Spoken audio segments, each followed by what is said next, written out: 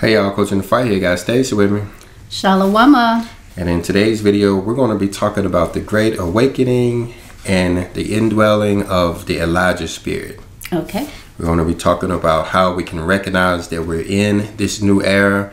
We're going to be talking about what it is that we need to do to ensure that we are a part of it. We're even going to get into why the rest of the world is and will be rejecting this new time and these experiences. They don't want to have anything to do with it. Yep, and we're going to talk about why that is. Now, this lesson primarily will come out of the Third Testament of the Bible, but we'll be looking over in the Old Testament and maybe a verse or two out of the New Testament as well. You can find links to this book down in the description of this video, both an audio and a PDF that you can download, and even a link to where you could actually purchase a copy for yourself. But the first verses that we're going to be looking at is coming out of chapter 1 down in about verse 51, talking about this new era. Okay. Few are the men who know the signs that a new era has begun and that I am manifesting myself spiritually to humanity. One of the things about this Third Testament of the Bible is that we recognize that it's written in first person. So when he says manifesting myself, this is our Father talking about how he's going to manifest himself to us. Right.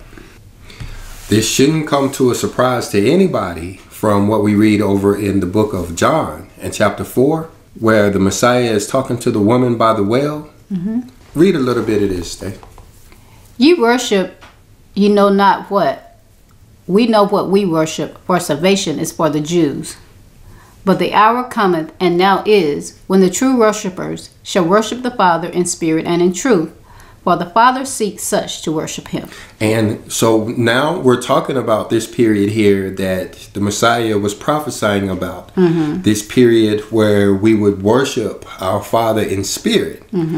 Read verse 24. God is a spirit, and they that worship him must worship him in spirit and in truth. Letting us know that our Father himself is a spiritual being. But notice that word must there, that we must worship him in spirit and truth. No other choice. So that's what we're reading about over here in the Third Testament of the Bible, where he says he's manifesting himself spiritually to humanity. All right, let's go on. The majority dedicate their lives and efforts to material progress, and in that death and sometimes bloody struggle to reach their objective, they walk like the blind and lose their course, not knowing what they are after. They do not see the light of the coming dawn, do not see the signs, and are very far from having knowledge of my revelation. So like the lady at the well, these people are blinded. Neither can they hear. Even at war with one another, making it so that they don't recognize that our Father is here in spirit and in truth. Right. Let's read a little more of this because it tells us a little bit about why. This humanity has believed more in the doctrines and the words of man than in the revelations that I have given you throughout time.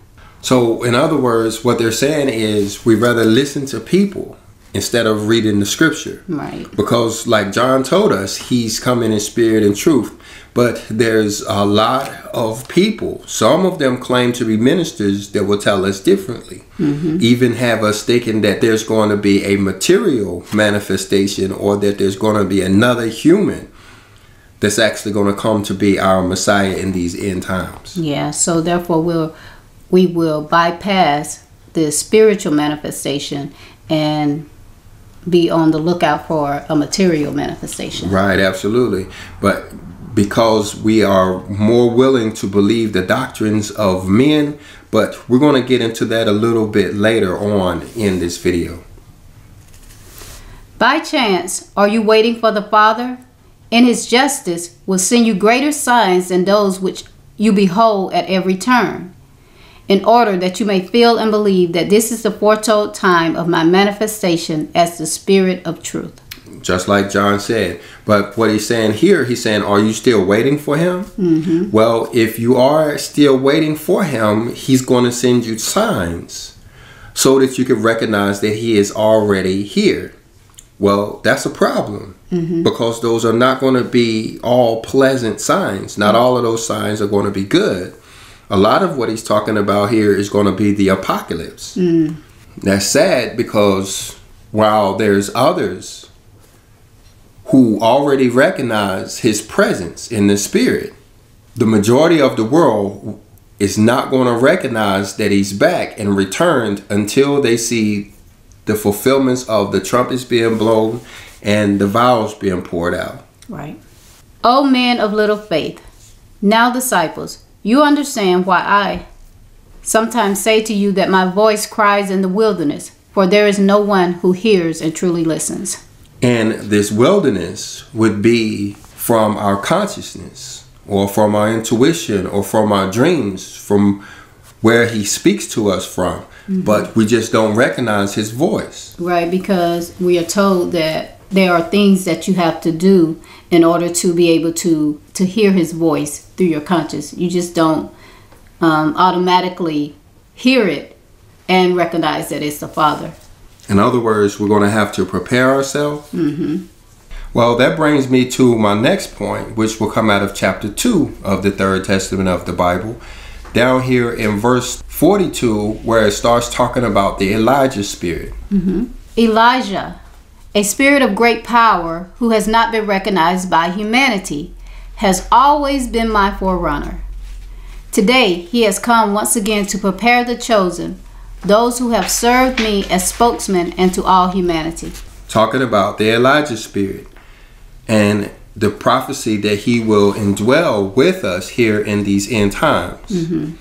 This book goes into great detail, clarifying what we learned in the Old Testament and the New Testament, how there are actually 3 Elijahs, including Moses, our Christ, who was the Word made flesh, and Elijah here in this third era. This Elijah is also recognized as the comforter promised by John in chapter 14 as well. Matter of fact, would you start there at verse 15? If you love me, keep my commandments. Now this is important. We're actually going to see this again when we get over into the book of Malachi and how it is that we ensure that we have this Elijah spirit with us. And I will pray the Father, and he shall give you another comforter, that he may abide with you forever. This is who we recognize as the Elijah spirit. Right. This is the Messiah speaking to his disciples, telling us about this new era that we're actually in now. Even the Spirit of truth, whom the world cannot receive, because it seeth him not, neither knoweth him. But ye know him, for he dwelleth with you, and shall be in you. Now a lot of the teachings that I received when I was going to church is that this comforter was the Holy Spirit. Absolutely, it's the Holy Spirit. The spirit of Elijah is the Holy Spirit that is now dwelling with us and has been since about 1866. Okay. And it reaffirms this in the Third Testament as it's saying that he, the Elijah spirit or the comforter or the Holy Spirit, whatever you want to call him, is this forerunner preparing us for what we have to come. Right. But look at verse 43.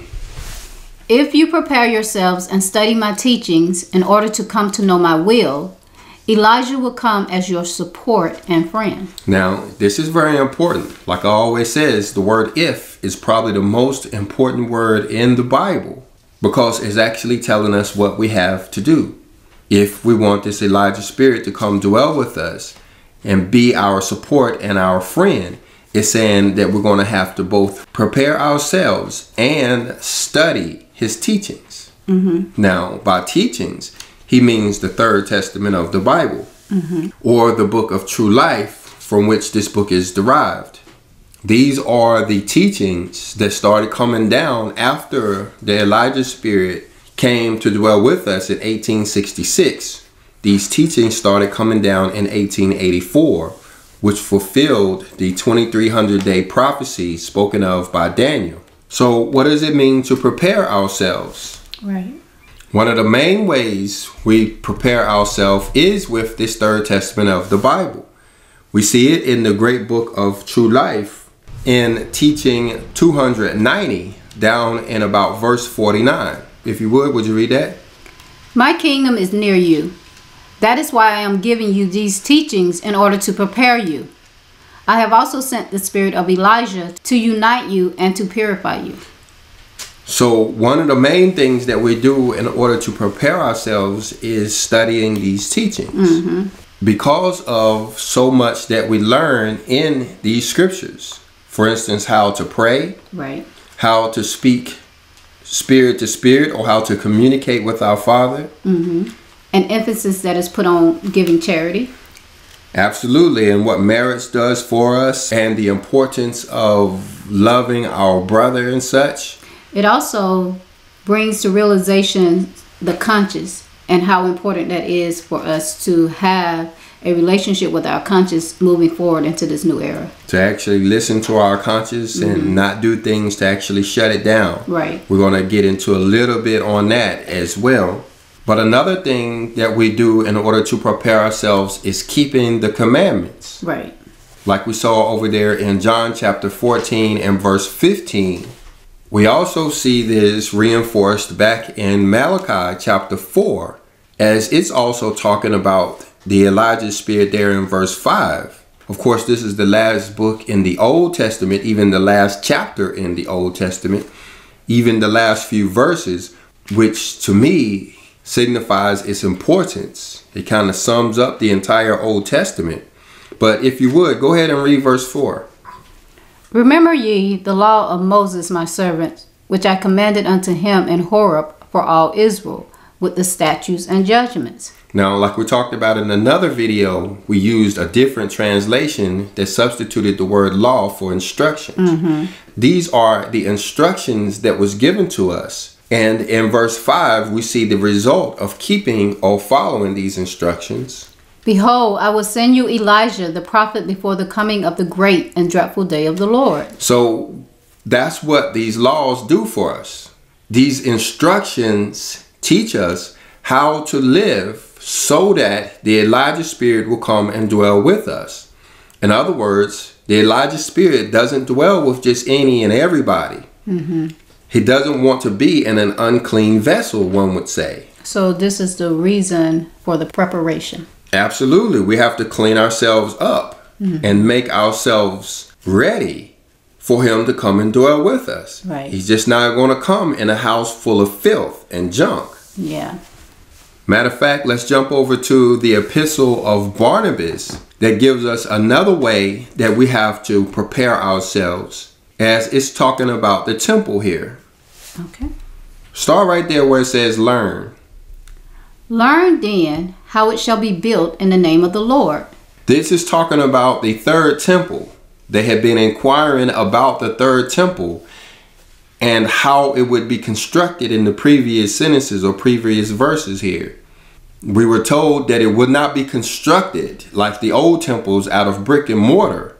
And so now the disciples, maybe even Barnabas, is asking, how will the new temple be constructed then? How will we have a new temple if it's not going to be made of stone and mortar? So that's what he's telling us to learn. Before we believe in God, the habitations of our heart was corrupt and weak, as being indeed like a temple made with hands. In other words, it was filthy and messed up, and not a habitable environment for something as clean as our Father to come dwell in. Just like that temple back in the day would have had dust and dirt all in it. Our fleshly temple now, you can imagine, is way more unclean than that, especially when we don't follow the rules or the instructions or the commandments. We are dirty. We are unclean. Yeah, this reminds me of way back when we actually used to have visitors to come by. We would know that they were coming by to visit us, to stay in our home. We would actually start several weeks before then to start preparing for them. We would fix all the things that were wrong, get new linens, just do a whole lot of stuff to make them feel comfortable in order to receive them. We would actually do a spring cleaning, a house cleaning, getting our house ready to receive our guests. You're talking about when my parents would come to visit? Well, you can imagine here our Father or the Comforter or the Elijah Spirit coming to visit with us. How much deep cleaning we actually want to do now. Yeah. Well, that's where the instructions come in. That's where the commandments come in. That's where that preparation comes in. Yeah, because you don't want to receive guests in a home that has things wrong with it. And that's just like with the Father. The Elijah Spirit is not going to indwell in a place that's nasty and filthy. And that also reminds me of going back to the book of Hermas, where we are told by the shepherd that the virtues will not dwell in a place that is filthy. They will leave that place. Yeah, and that's another preparation that we need to be doing. The shepherd of Hermas, that's a good point. As we exterminate those wicked women, those wicked powers, or demons as some would call them, those evil spirits out of our life, like hatred and selfishness and no self-control, anger, impatience, all of those that's talked about in the shepherd of Hermas, and we bring in the holy spirits like cheerfulness and faith and loving kindness and charity. And you know, Coach, a few minutes ago you said how we would rather listen to man rather than to read scripture ourselves. You know, man tells us that we don't have to prepare ourselves, that we are fine the way that we are. And now, by taking that teaching on, believing what man has told us, we don't clean our vessels. And now it's hard for us, or we can't even receive the spirit of Elijah. Yeah, we're going to get into some more verses on that too. But let's finish up with this one right here. Okay.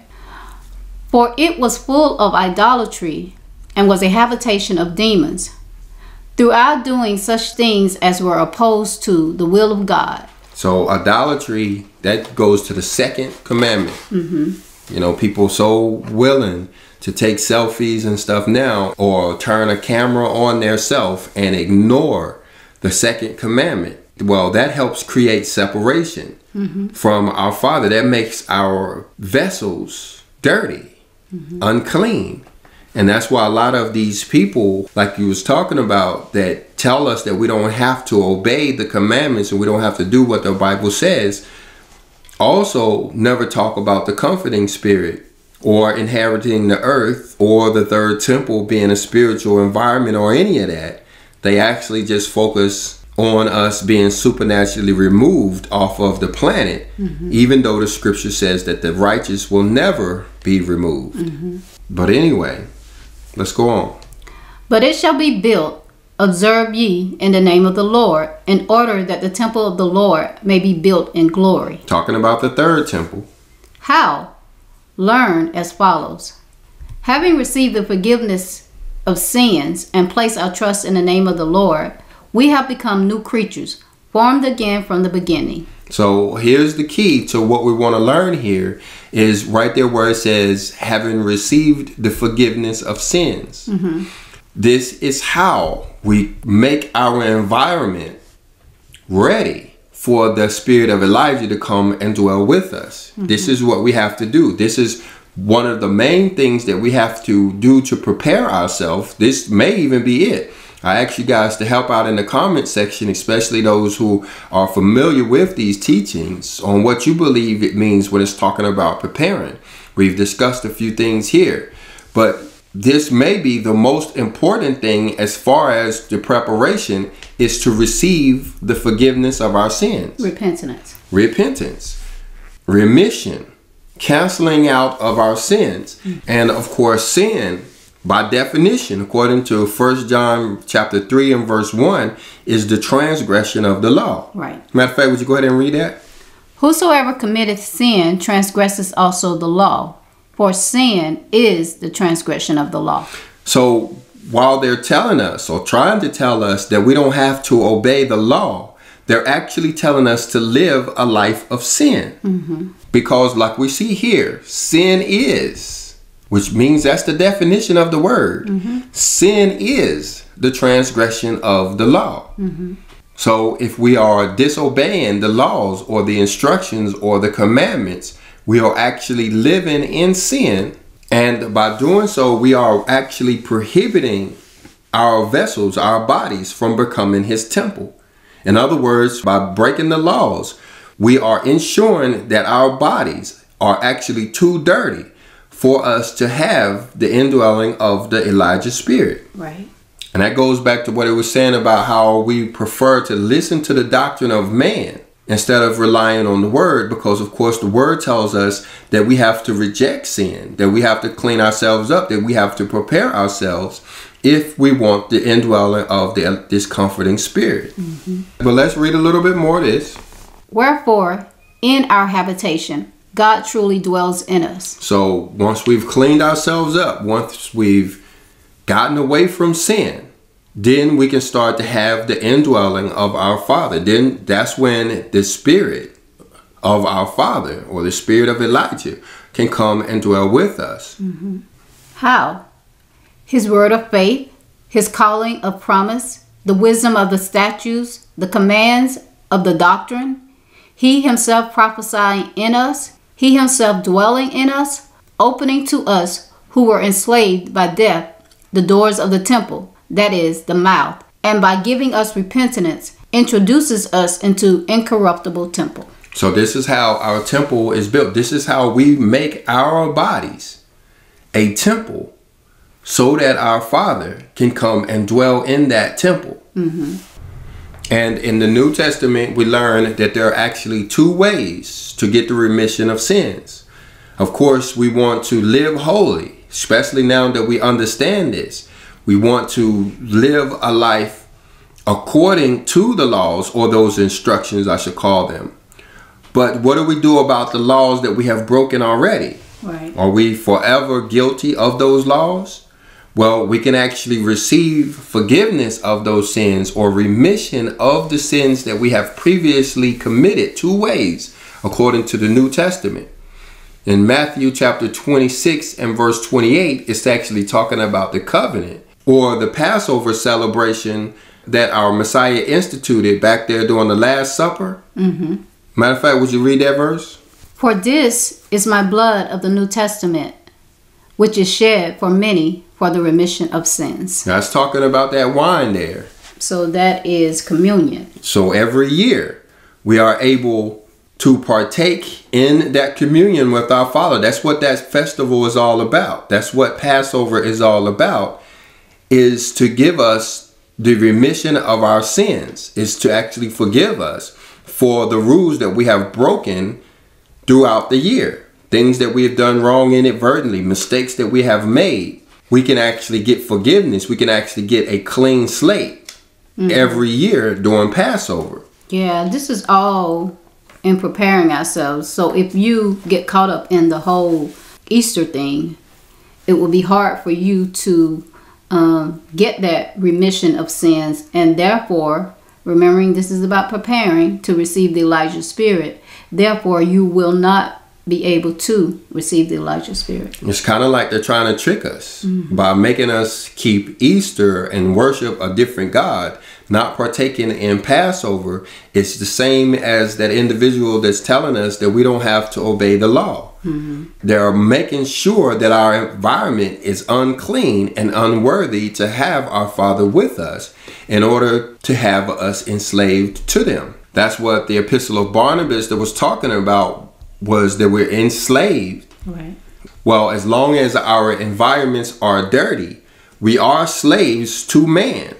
So that's kind of what he's doing, is keeping our focus away from our Father, so that we can be dependent on him for our food, clothing, and shelter. Okay, so what's the second way in order to get remissions for our sins? Well, we should have actually talked about it first, maybe, because it's talking about baptism, like we see there in Mark chapter 1 and verse 4. Okay. Would you read that?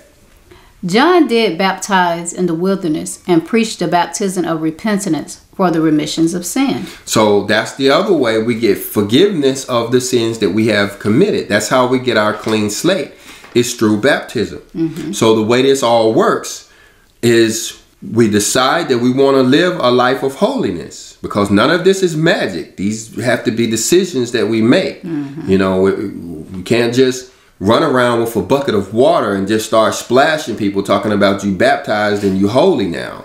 So, you know, these are decisions that we make. We make the decision to actually become holy, to become purified. And so then we go through the baptism process. Don't be fooled thinking that you actually don't have to get in the water. You still have to get into the water. That's why our Messiah actually was baptized, to fulfill all righteousness. He had never committed a sin in his life. He had never done a transgression in his life. But yet he went through the water as an example to us that we have to yet do that. Don't let people confuse you thinking that you can just do it spiritually. No, he did it just to prove to us that we too have to do it. We have to get into that water to be purified, to be cleansed again. And then once we do that, and we have that clean slate, being humans, we still make errors. We have Passover in order to cleanse or rewash our slate again. Right. And once we do those things, never trying our best not to break, I shouldn't say never, trying our best not to break the commandments and the rules and the laws again, then our temples are ready for our Father, for the Comforter, for Elijah to actually come be with us. Right. So Passover is sort of like a gift that the Father gives us in order to cleanse ourselves up. Well, that's how the Messiah died for our sins. You know, we talk about that all the time, how the Messiah died for our sins. Now, there's some that want you to believe that they murdered him on the cross, and then, you know, that's how we don't have to worry about sin anymore, because he who was the law made flesh was killed and dead, and so the law is dead. Well, that's not true. That's not how he died for our sins. The way he died for our sins was he turned his blood into the purification, the same way they had to use lambs in the Old Testament. Well, he is the lamb now, and his blood is what purifies us. But instead of having to sacrifice that lamb every year, because, you know, he really only died once on the cross for us, he actually changed his blood into wine now. And so that wine that we do at Passover is a representation of his blood. That's how we put his blood on our heart or on the doorpost, is by drinking that wine during Passover. That's how he died for us. That's how he died for our sins. But let's come over to chapter 63 of the Third Testament of the Bible, so we can see what this will actually look like, what it will feel like, what it will be like dwelling in this third era where our body is the spiritual temple. Let's see the signs there in verse 470. Sensitivity, presentiment, revelation, prophecy, inspiration, spiritual vision, healing, gift of speech. All of that and other additional gifts will pour out from the Spirit, and through them men will confirm that a new era has been unfolded before humanity. So this is how we'll know. Okay. This is how you know now if Elijah is dwelling with you, because you have all of this or some of this or most of this going on. And maybe we should look up the definitions of these words. I'll just look at the synonym for them. But sensitivity, it says the synonyms are compassion, sympathy, understanding, kindliness, warmth. So that's talking to me, sounds like brotherly love. Yeah. Love for one another. And I guess the opposite is true too when you see somebody that's not having compassion on their brother. Right. They may not have the indwelling of the Elijah spirit. Right. Their temple may be dirty or messed up.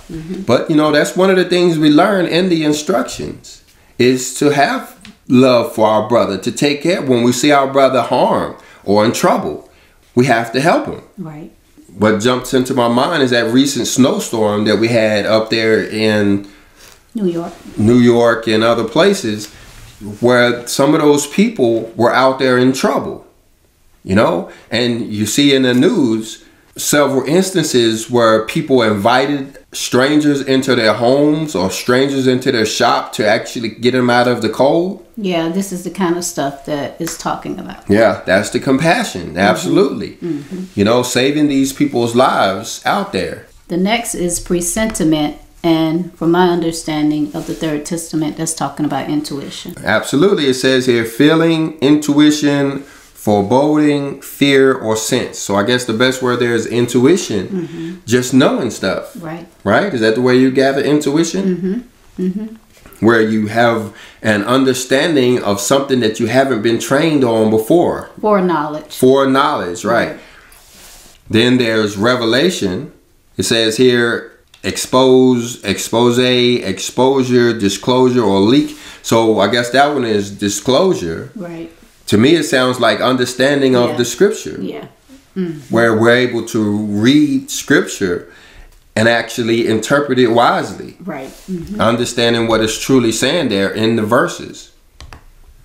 Then we have prophecy with the synonyms prediction, forecast, divination, foretelling, and insight. Right. This would be foreknowledge, where we actually understand what's coming. Again, being able to read and discern the scripture correctly. The scripture tells us everything that's coming. It just takes the Holy Spirit or that comforting spirit to put all of that together for us sometime, because, you know, you have bits and pieces here and there. But praise our Father in heaven, we have the comforting spirit that comes in and puts two and two together so that we can understand what's actually coming up on us, helping us to get prepared. The next one is inspiration, which the synonyms are stimulus, spur, motivation, stimulation, and encouragement. And I think of that in terms of being inspired, knowing stuff, sort of like the Father putting something in your mind to do, and you are inspired to do it. You have the motivation to do it. Yeah, something that you didn't think of on your own. It kind of seems like you did, but he's actually telling you something to do, like maybe to make a purchase or to change positions in your job, or just something like that you are inspired to do without really any understanding. And then you look back on it and you say, you know, that was my Father that had me to make that decision. That was a very wise decision. I didn't know why, but that was my Father that was having me to make that decision. That was actually inspiration. Yeah, you know, me and my grandmother was talking about this yesterday, about the inspiration of the Holy Spirit, how my grandmother has been sick with the COVID for 4 times that we know of. Yeah. And she was saying that, you know, she was just tired of being sick. And she said that she was just sitting there the other day, just looking outside. And she said something came into her head and said, go out there, get some pine, and make you a tea. And she said she did it, and she feels great now. Yeah, intuition. And so that's that inspiration, that's that intuition. Absolutely. Next is spiritual vision. For vision, we have dreams, ideas, image, visualization, or revelation. You know, a lot of people are talking about they're just having dreams all of a sudden. People who haven't dreamed before are now dreaming. Well, we understand that that's one of the ways that he communicates with us. There are 3 ways that he communicates. Talking about our Father, there's 3 ways that he communicates with us. What are they? They are intuition, dreaming, and our conscious. And our conscious. Those are the 3 ways. So when we start having more and more dreams, we can start understanding that this Elijah spirit is with us. The comforting spirit is with us. Then there's healing.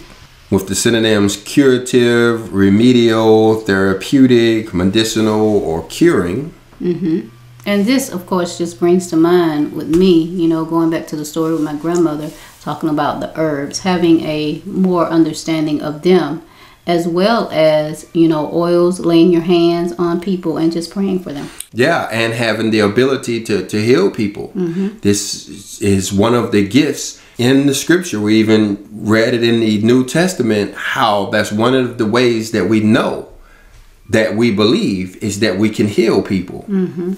And we are even instructed in the same verses to actually go and to actually lay our hands on people to heal them. Right. So once we see this ability to heal people, then we know again, this is one of the ways we know that our temples has now been prepared for the Elijah spirit. And then the last one listed here says that there are a lot more. It says that there are other additional gifts that are not mentioned here, but the last one that's mentioned here is speech. Right. which the synonyms are language, talking, dialogue, and tongues, Right. which is where I believe I have to give a lot of credit for even these videos. Yeah. You know, scriptures tells us how can they hear without a preacher? And that's just merely means someone who says it, someone who talks. Right. Not necessarily talking about a individual preacher that we think of, but it's just someone who speaks to them. And yeah, I will definitely say you have a gift of speech that the Father has given you. And it really comes out in the videos, because normally I'm not a good talker. Or normally you're kind of quiet. Normally I'm kind of quiet. I don't talk much. And even when I do, I don't know what the right thing to say half the time. But somehow you can't hurt somebody's feelings. well, these videos come out and, people hit the like button and leaving comments. So I'm saying something right. Well, we give all of the credit to our Father for that gift of speech. Right. Mm-hmm. And again, he says there's many more gifts that we be poured out in this time so that we can confirm that this new era has started. Right. We are in the era where the Elijah spirit is dwelling with us. Mm-hmm. But let's read some more of this. 471. Today you doubt the existence of those gifts because there are some who hide them from the world, fearing their judgment. Tomorrow it shall be the most natural and beautiful thing to possess them. Yeah, this is talking about after the world is humbled. Mm-hmm. Right now you have people, some having these gifts that are hiding these gifts from the rest of the world. Mm-hmm. Like it says there, because they don't want to be judged. Right. Especially you think about healing, mm-hmm. Dreams. People are keeping their dreams quiet. Mm-hmm. Intuition, right. They don't want to, talk about their inspiration and stuff, because they don't want to be judged. But once the whole world realizes that we're in this new era, then, everybody's going to have this going on and they're going to be kind of proud of it, I guess. Mm-hmm. It's not going to be something that's hidden like it is now. When you realize that we're in this era and the reason why we have all of this going on is because it was part of our Father's plan the whole time. Right. But let's read that last verse there in this lesson. I come to you during this third era because you are ill in body and spirit. The healthy one has no need of the doctor, nor do the just require purification. Yeah, talking about now, us being these people who are here alive now, slated to live through these apocalypse, we are the most unhealthy out of all of the beings. I believe that's why we're actually chosen to be in this time, is because we, the ones that are alive now, are in need of the most purification. Mm-hmm. While there's a lot of people in the spirit world that will actually miss the apocalypse and they will return back as our children, happy and cheerful, wondering what all we went through, as they get to live in these glorified bodies, not having to worry about illnesses or diseases and all of that stuff that we have to deal with. All right, coming out of chapter 54 of the Third Testament of the Bible, which is about the struggles between the doctrines, religions, and the churches. Mm-hmm. We're going to look down here at verse 41. Okay. The spiritual valley shall come yet closer to men, to give them testimony of its existence and its presence. On all roads there shall be signs, evidence, revelations, and messages that instantly proclaim that a new era has begun. And we've talked about a lot of these, and the Old Testament says the young men will dream dreams and the old men would have visions, or vice versa, or something like that. Mm-hmm. These are the signs that's letting us know that we're in this new era. But look what it says here. There shall be struggle, and there shall be upheaval in the peoples, for the religions shall sow fear in those who believe those messages, and science shall deny the truth of those happenings. So that takes us back to what we were reading about earlier. Mm-hmm. The religions, the same people that are telling us to disobey the commandments and telling us to break the laws, they are going to be the ones who are actually going to sow fear in those who are experiencing these things going on. Mm-hmm. In other words, when you go and tell them about your dreams, or you go and tell them about your intuition, or go and tell them about the healing, they're going to try to tell you that it's coming from a different source. Yeah, I remember, talking to this same grandmother. My grandmother is a pastor at the local church, about the herbs, and she would often tell me, you better leave them things alone. You don't know that's hoodoo and witches and all that kind of stuff. But now she's getting inspiration from her father, and she out there looking for herbs on the ground. Did she put some mullein in the tea with it? Yeah, she added mullein, pine bark, and I sent her some rabbit tobacco that she said that she wanted some. And so I sent it, and now she's asking for it. Didn't she say something about that's remedies that she was taking when she was a kid? Yeah, she said that this is the stuff that she took when she was a child, and she don't remember ever going to the doctor. She said the first time she ever remember going to the doctor was when she had her last child. I believe that was my mom. So maybe she's been indwelled with the Elijah spirit now. I think COVID can do that for you. Yeah, we learn it does. Or being sick, can make you think things otherwise.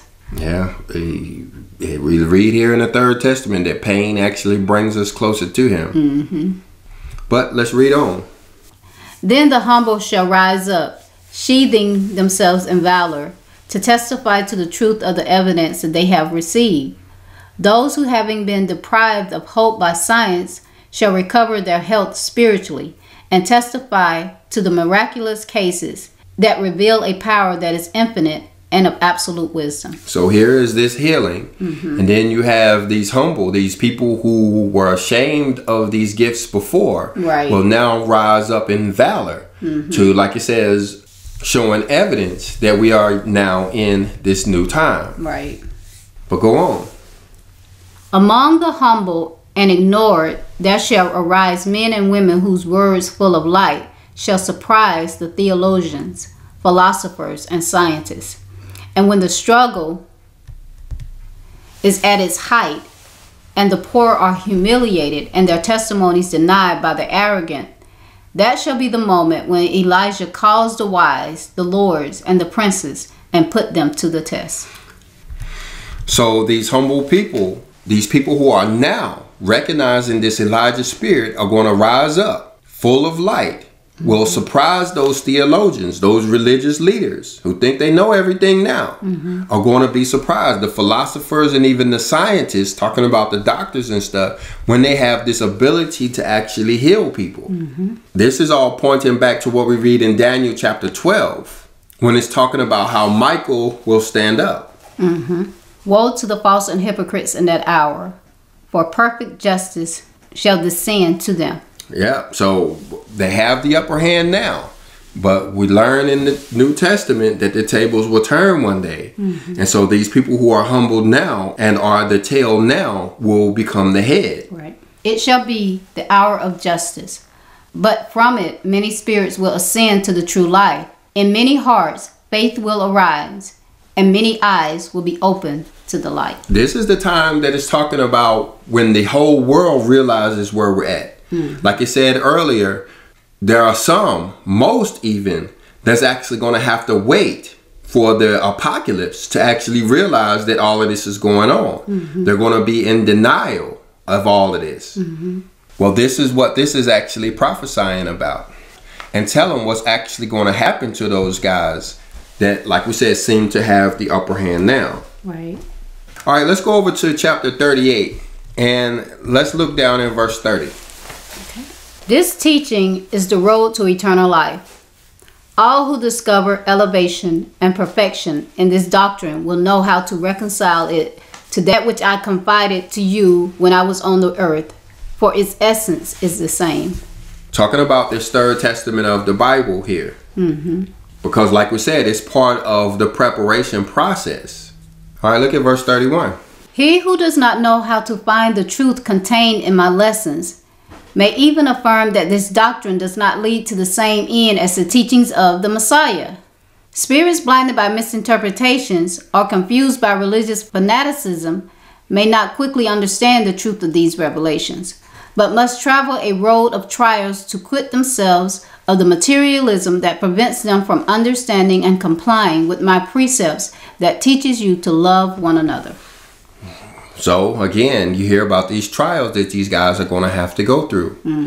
Like we said, there are some, maybe even a lot of the people watching this video, who have the indwelling of the Elijah spirit, the covenant spirit are with them. They are recognizing and even taking advantage of all of these gifts that are being bestowed upon them, while the rest of the world are in complete rejection of all of this. Well, there's coming a day when everybody's going to know it. The only thing is that it's going to come through these trials that it's talking about here. But notice here how it's saying that the people who are rejecting the Third Testament, rejecting these lessons, which we read earlier, are necessary for the Elijah spirit to come dwell with us. There are those who actually are rejecting the Third Testament. It tells us why. It says because they are blinded by misinterpretations and confused by religious fanaticism. In other words, like we were talking about earlier, how they have chosen man's words, misinterpretations, and are choosing those errors, choosing those false doctrines and those lies over biblical truth. In other words, they've gone down to the local church, and the Reverend Pastor Deacon Dr. Doug has lied to them for many, many years, filling in the blanks on stuff that he didn't really understand. Like, for instance, the 7 seals, or the whole rapture scenario, or obedience to the law, or different stuff that he didn't understand. And he told them mistruths and misunderstandings, misinterpretations, it says here. And now, while they're confronted with the truth, reading it in the Third Testament, they are discounting and throwing away the Third Testament, saying that it's not true. It's a new age thing. Because it doesn't agree with what they've learned. It doesn't agree with the errors that they've been taught. Right. The Third Testament is in total opposition of some of the teachings that we learned previously from church or from other, books or whatever other religious doctrines, because it's telling us that, yes, you do have to obey the laws. And all it takes is for an important minister, a powerful minister, to give a sermon that everybody likes, and then all of a sudden every other minister will start repeating that. And the thing about it, when it comes to the truth, and the truth is made clear in the Third Testament of the Bible, people will throw away the Third Testament of the Bible and say that it don't agree with them. Like, for instance, the rapture. You know, I used to believe that we were all going to be supernaturally removed from the planet. I can even go back and pull out videos from 2016 and 2015 where I even talked about that. But once I started reading the Third Testament in 2018, it was made clear that that was a misunderstanding. So I had the choice to make then. I could be like those other ministers out there and just put down the Third Testament, never talk about the Third Testament, never bring it up.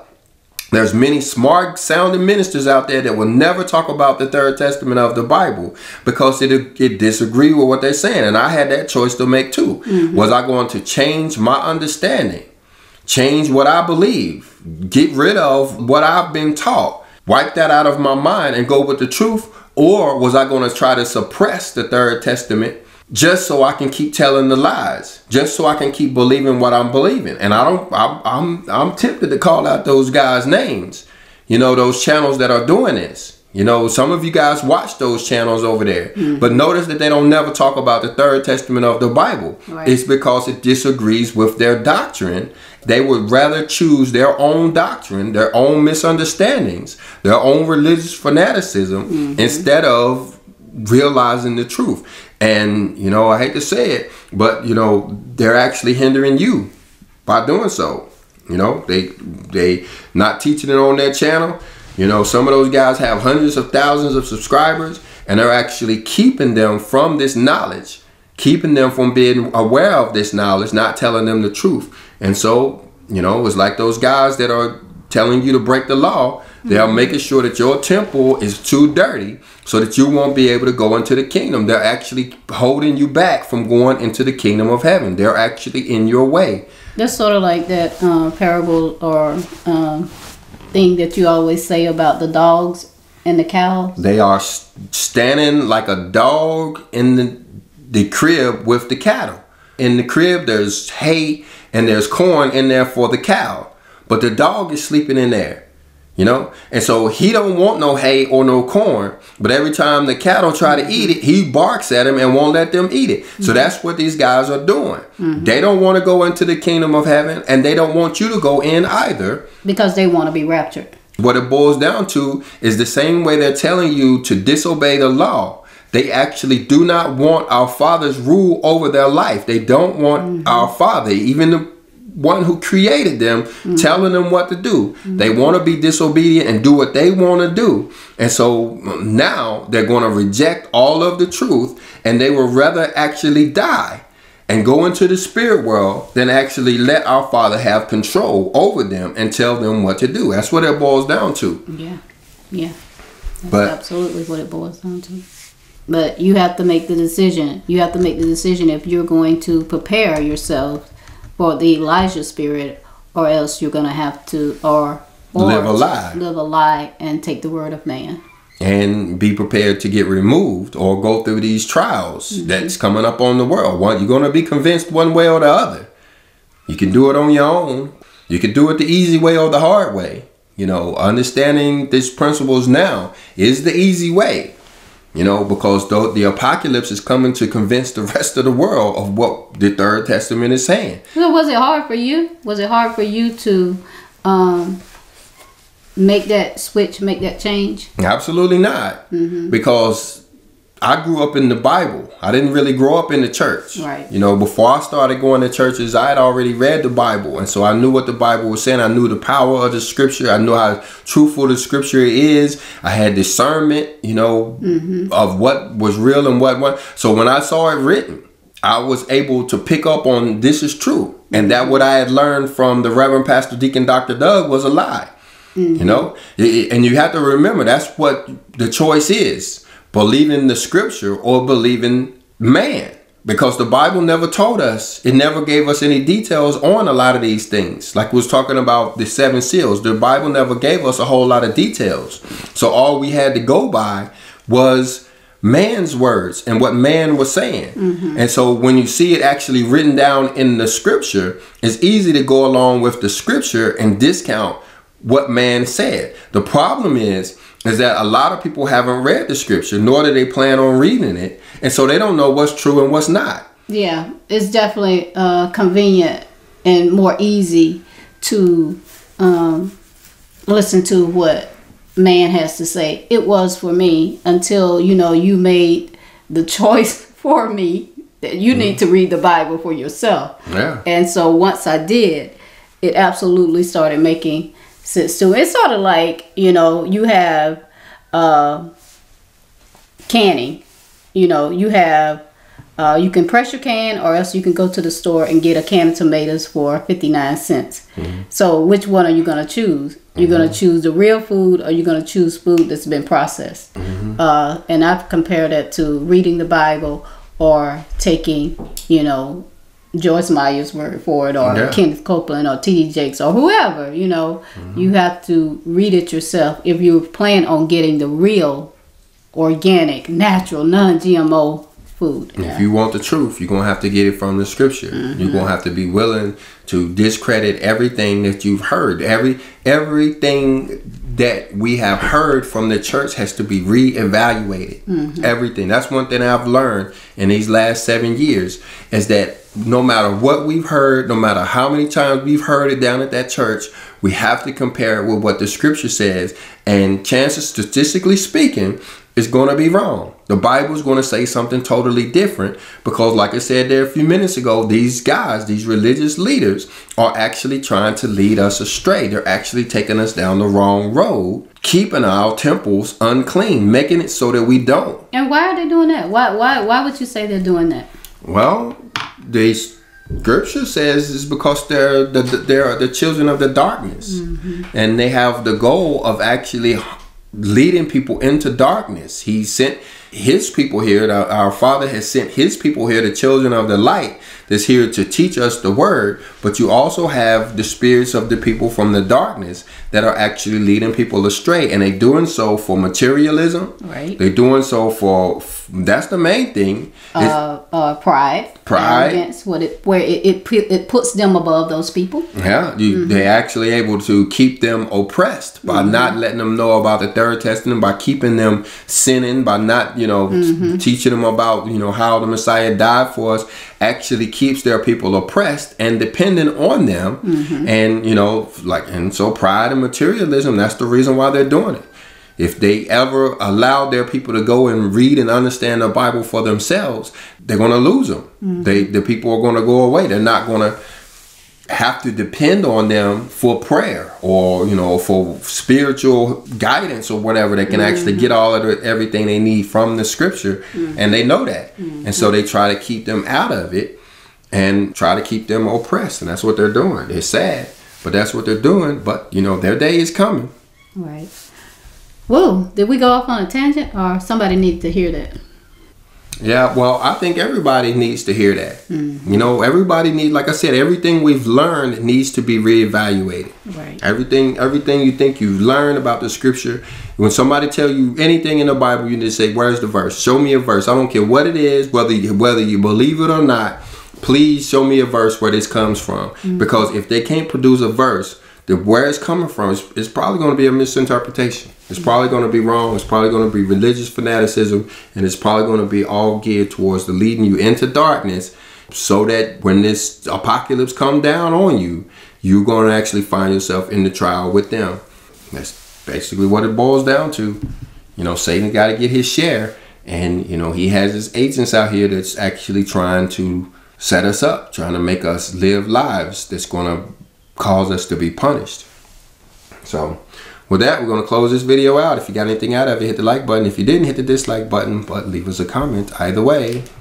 And with that, we will say Shalom.